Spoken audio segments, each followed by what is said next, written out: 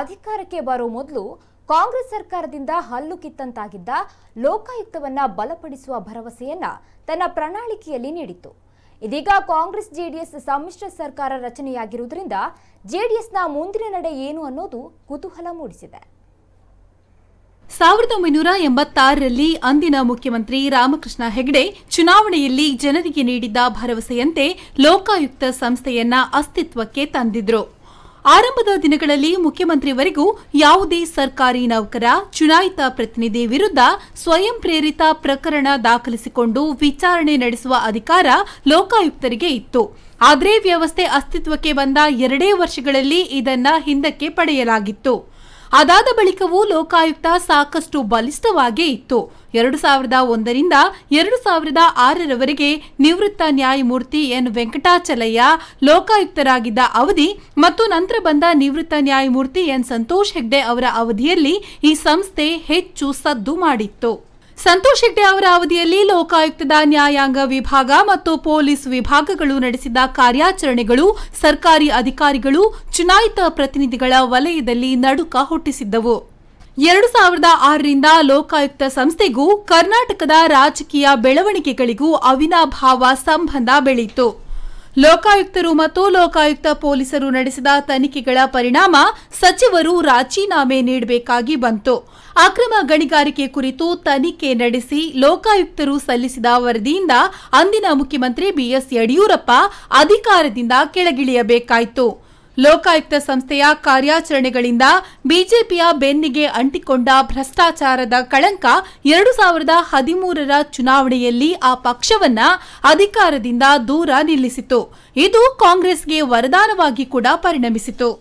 ಕಾಂಗ್ರೆಸ್ ಸರ್ಕಾರದ ಅವಧಿಯಲ್ಲಿ ಲೋಕಾಯುಕ್ತದೊಳಗೆ ಹಲವು ಅಹಿತಕರ ಘಟನೆಗಳು ನಡೆದವು. ನ್ಯಾಯಮೂರ್ತಿ ವೈ ಭಾಸ್ಕರ್ ರಾವ್ ಅವರ ವಿರುದ್ಧ ಕೇಳಿಬಂದ ಭ್ರಷ್ಟಾಚಾರದ ಆರೋಪ ಇಡೀ ಸಂಸ್ಥೆಯನ್ನೇ ಅನುಮಾನದ ಬಲೆಯೊಳಗೆ ಕೆಡವಿತ್ತು. ಆಗ್ಲೇ ಲೋಕಾಯುಕ್ತ ವ್ಯವಸ್ಥೆಯಲ್ಲಿ ಕೆಲವು ಬದಲಾವಣೆಗಳನ್ನು ತರಲು ಅಂದಿನ ಸರ್ಕಾರ ಮುಂದಾಗಿತ್ತು. ಆದರೆ ಪ್ರಬಲವಾದ ವಿರೋಧ ವ್ಯಕ್ತವಾದ ಬಳಿಕ ಆ ಪ್ರಯತ್ನವನ್ನ ಕೈಬಿಟ್ಟಿತ್ತು.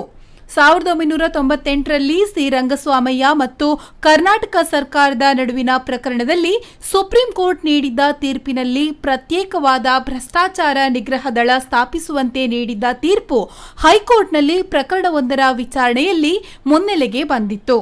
ಅದನ್ನು ಆಧರಿಸಿ 2016ರಲ್ಲಿ ಆಡಳಿತಾತ್ಮಕ ನಿರ್ಧಾರವೊಂದನ್ನು ಕೈಗೊಂಡ ಸರ್ಕಾರ ಲೋಕಾಯುಕ್ತ ಪೊಲೀಸ್ ವಿಭಾಗಕ್ಕೆ ಭ್ರಷ್ಟಾಚಾರ ನಿಯಂತ್ರಣ ಕಾಯ್ದೆಯಡಿ ಇದ್ದ ಅಧಿಕಾರವನ್ನ ಮೊಟಕುಗೊಳಿಸಿತ್ತು.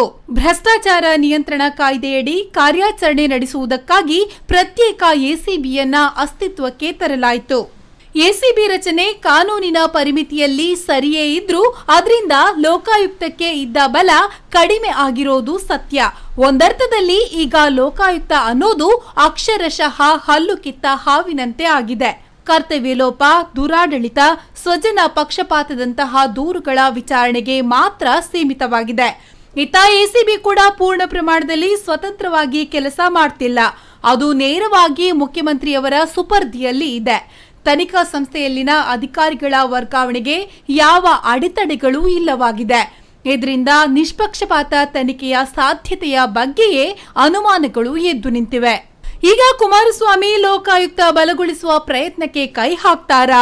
ಈ ಕೆಲಸದಲ್ಲಿ ಕಾಂಗ್ರೆಸ್ ಪಕ್ಷದ ಬೆಂಬಲ ಪಡೆಯುವಲ್ಲಿ ಅವರು ಯಶಸ್ವಿಯಾಗ್ತಾರಾ? ಇಲ್ಲ ಸಾಂದರ್ಭಿಕ ಶಿಶುವಿನ ವಾದ ಮಂಡಿಸಿ ಯಥಾಸ್ಥಿತಿಯನ್ನೇ ಪೋಷಿಸ್ತಾರಾ ಅನ್ನೋದು ರಾಜ್ಯದ ಜನತೆಯ ಮುಂದಿರುವ ಪ್ರಶ್ನೆ. ಪೊಲಿಟಿಕಲ್ ಬ್ಯೂರೋ, ನಮ್ಮ ಕುಡ್ಲ ನ್ಯೂಸ್ 24x7.